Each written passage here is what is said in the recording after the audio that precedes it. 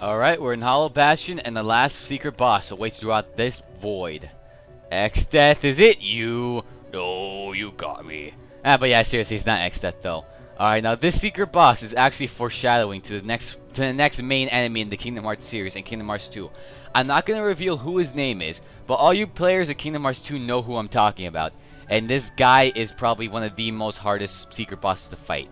So, let's go beat this next boss. And yeah, Foreshadowing.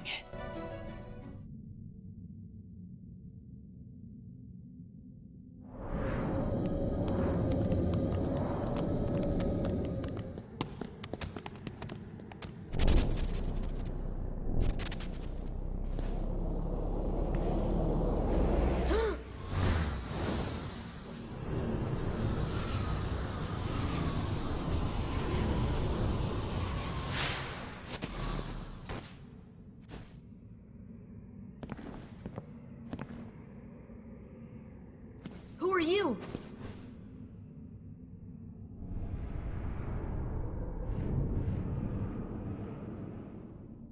I am Sam?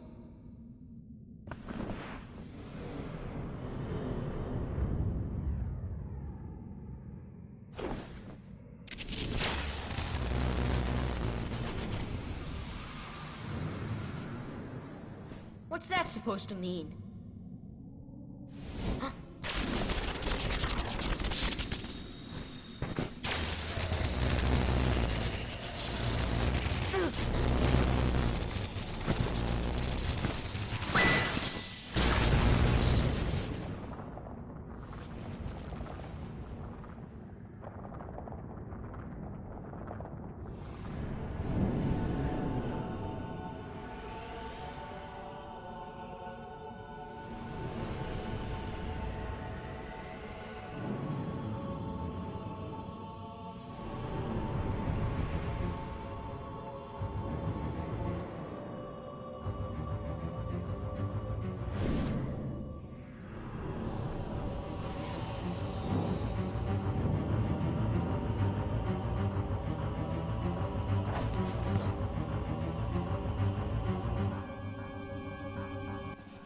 Seriously, man, you are just raping the meaning of foreshadowing.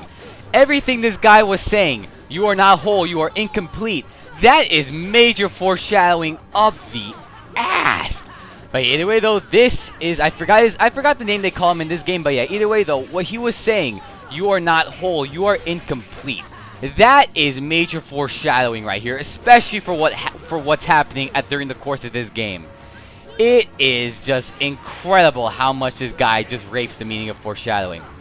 Either way though, this guy, I pretty much have just no strategies for him. Just attack him as much as you can and just hope he dies. That's really the only thing I could say. But either way though, this guy, at first I thought this guy was literally the Sith from Star Wars because everything just, screams out the Sith. Look at him, he's wielding a red lightsaber. He has the electricity force. I seriously thought this guy was a Sith, especially because Disney now owns Star Wars. Surprisingly. Yeah, this is like, it was not that much of a surprise. Oh, crap. What the heck? Crap, dang it. Come on, keep attacking him.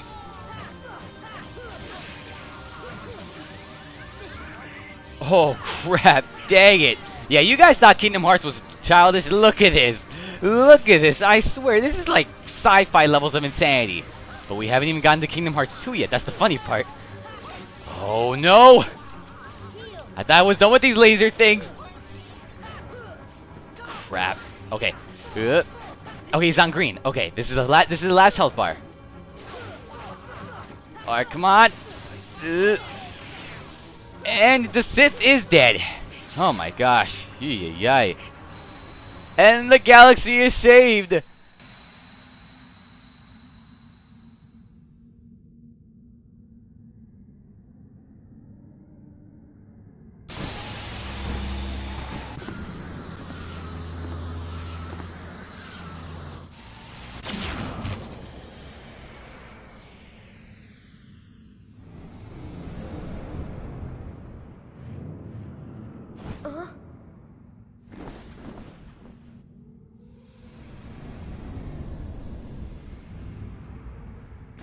What are you talking about?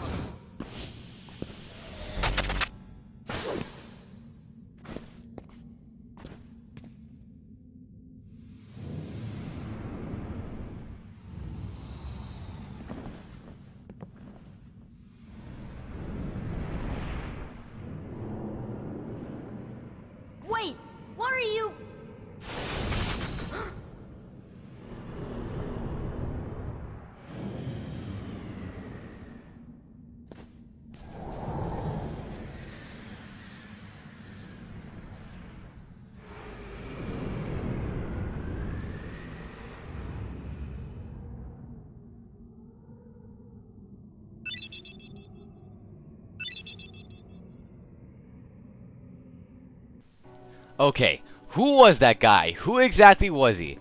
Well, you guys are just gonna have to wait to find out until Kingdom Hearts 2. Oh, got searches, so we got all of the Ansem reports. Nice. But yeah, either way though, so major foreshadowing right there, and that's pretty much it.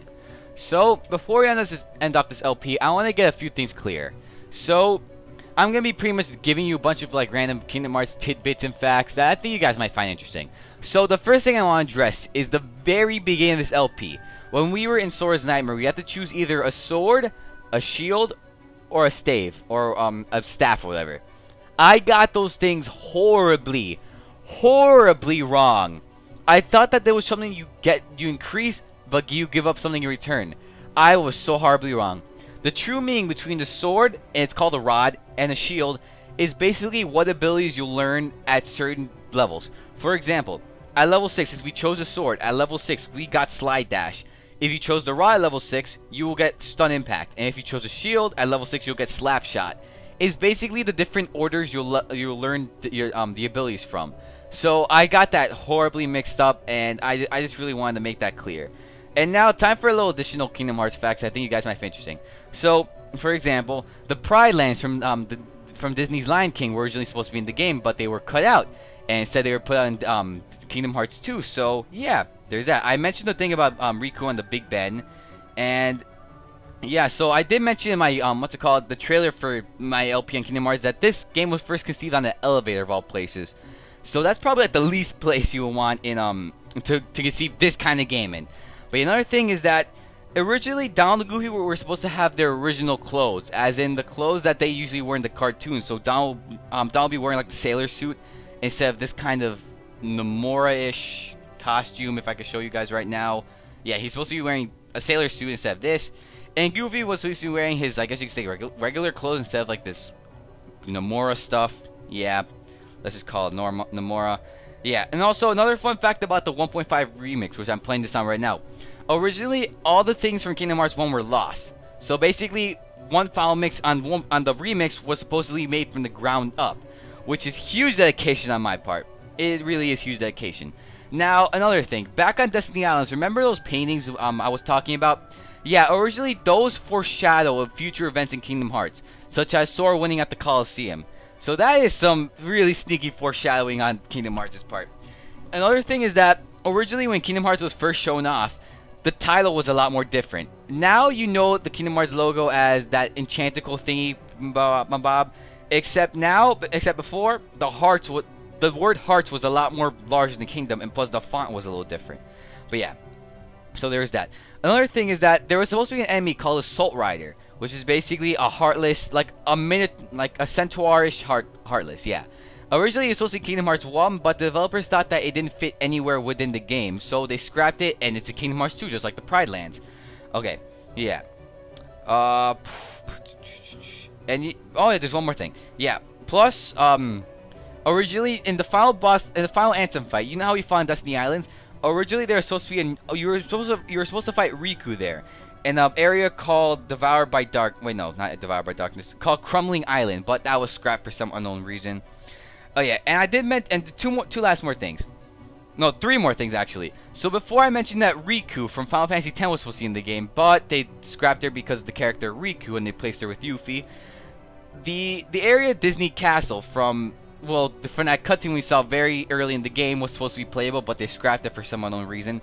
And one more interesting thing about Sora. Originally, Sora wasn't supposed to be this human character. He was really supposed to be Mickey Mouse. But Square didn't want Mickey Mouse to be the protagonist of the game, so they scrapped him and wanted to make a human character. Before Sora came out looking like this human you see right now, he was originally supposed to be a half lion, half human hybrid, and wasn't wielding a Keyblade, but a chainsaw. Yes, a freaking chainsaw sword. That is awesome. I seriously hope in Kingdom Hearts 3 they put that as an alternate costume for Sora. But yeah, either way though, that's really all the facts, random facts, and just little tidbits I wanted to mention about Kingdom Hearts 1 Final Mix. So yeah, this ends our LP for Kingdom Hearts.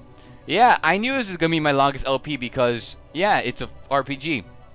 And I'm sorry for making the parts like 15 minutes long, but in a game like this, you need time to absorb the energy that they're giving you, information that they're giving to you. So yeah, either way though, if you guys like what you hear, like, comment, subscribe if you want. And I'll be releasing an update video very shortly describing about my future projects, LPs I have planned out for the last few months of 2014. And overall, yeah.